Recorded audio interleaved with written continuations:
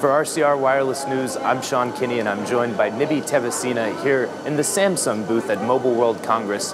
We just spoke to Magnus and learned a lot about some of the work Samsung's doing around 5G.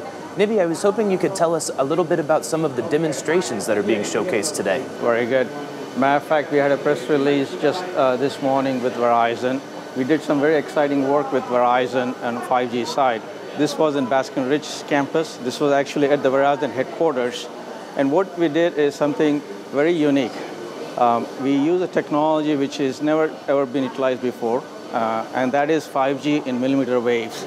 So this is specifically has to do with 28 gigahertz, which is a spectrum which up until this point, people said that it's not feasible for any type of real-time communications in terms of mobile communications.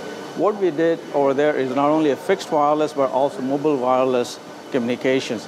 We did outdoor testing, we did outdoor to indoor testing, line of sight testing, non-line of sight testing, and as part of that, we used Verizon's FiOS, plus using Samsung's very innovative antenna technologies to go realize multi-gigabits per second. Now the question is, what do you do with it, right? There's so many gigabits, what do you do with it? So as part of this whole demonstration, what we showed is that, okay, live streaming of 360 VR. And we knew, based on the past applications that we have done, is that it requires a lot of data. So this is one way excellent way of demonstrating that how perhaps our customers can utilize this huge bandwidth. Plus, we also demonstrated 4K ultra high definition from our base stations into a moving vehicle. And this was moving around on the campus, and we were able to stream and we were able to show to our customers how smooth the video can be. So bottom line is, what this means is that this technology is real and clearly is much closer than anyone envisioned that we can go put a technology like 5G in millimeter wave.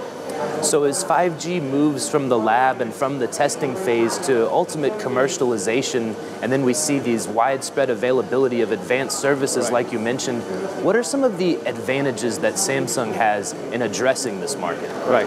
So Magnus talked about our Samsung ecosystem, right? We make everything from all the way from core network, from base stations to the devices and ecosystem, right?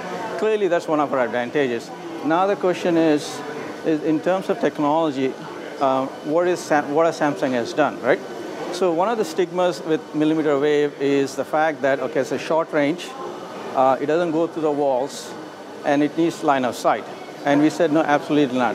If that's the case, then there's no way we can go realize 5G technologies in a manner, in a fashion that we would like to go employ out there. So we went and started putting R&D dollars into 5G for over 2+ years.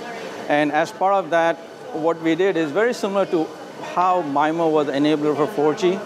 We looked hard and deep into how we can take the antenna technology, the massive antenna technology, along with beam formation, and see, can we take this beam, focus it towards the target, and can we go get the necessary range to go realize cellular type of communications that we are used to seeing in a sub-6 gigahertz range.